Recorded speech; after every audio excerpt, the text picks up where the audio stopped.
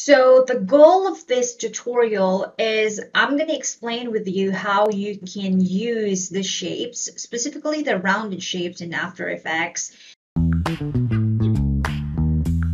And we also gonna cover like the exercises that I'm gonna do that hopefully you're gonna follow as well is to come up with this kind of thing. So currently we have 3 videos and like the goal is we wanted it to put inside the iPhone frame with like a white background on it because this is not a full like the frame size of the video doesn't really fit on the iPhone. So yeah, I'm going to show you how that works.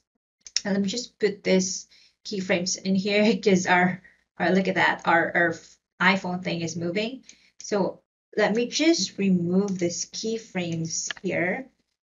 And we will move this iPhone on the video video 1 rather. So this is the video 1, I believe. And by the way, you can isolate the elements or the layers into your composition by clicking this circle or dots. So that is the video.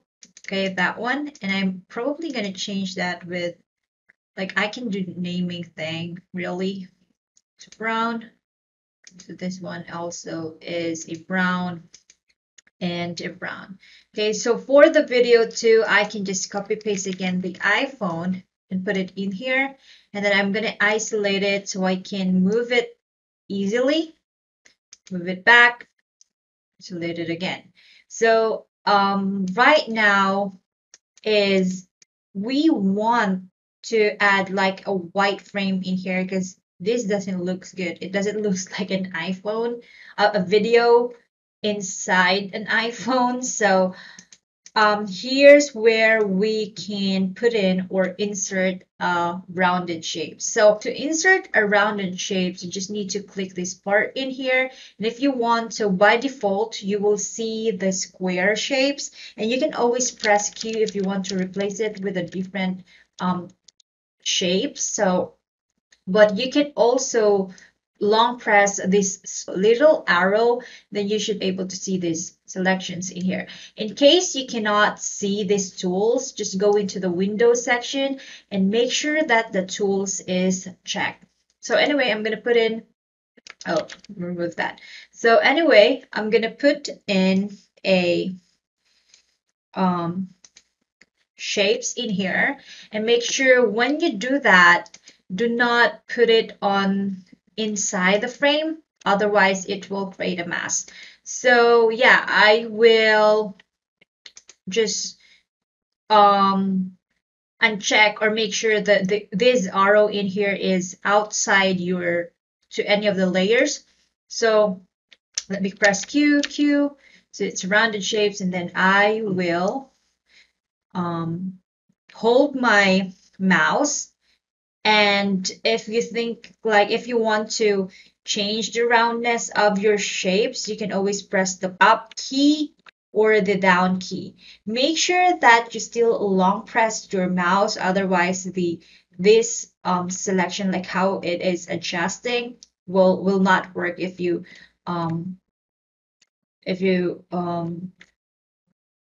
release your mouse. So I will trace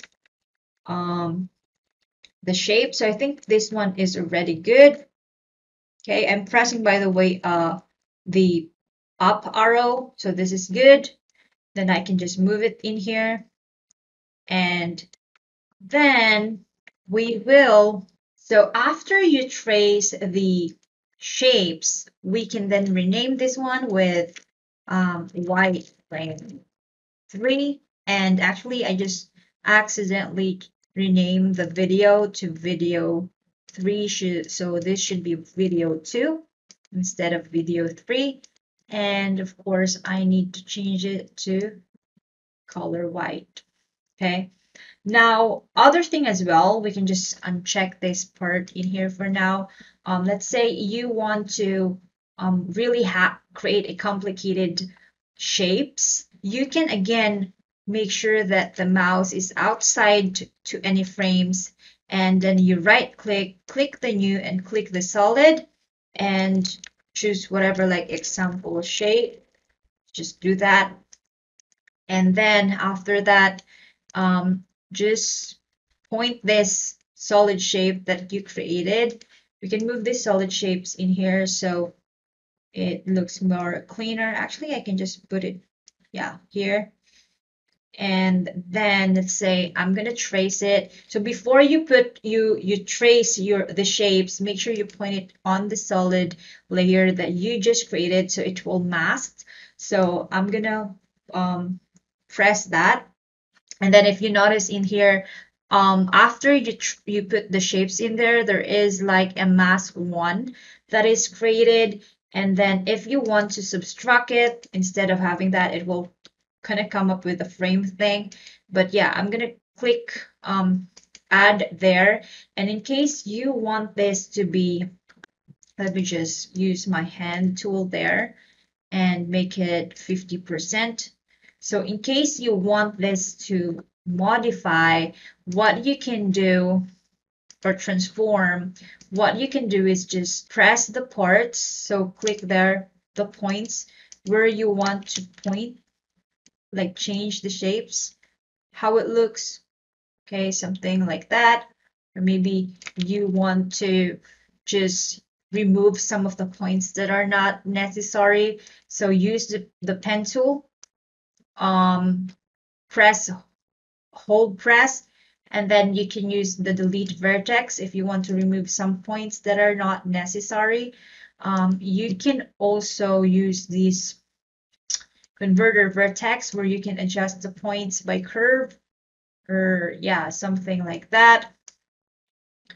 Like this one, by the way, I'm just messing up, but if you already understand um how the anchor points works in Photoshop, then you can easily figure out how this works. So yeah, you can always play around with this one. These shapes in here and these shapes in here should connect to each other. This is super helpful when you are trying to come up with like an abstract animation or a cartoon animation, and maybe you have a vector file and you want to change the anchor points in a specific keyframes, then I would really suggest that you play around with the pen tool.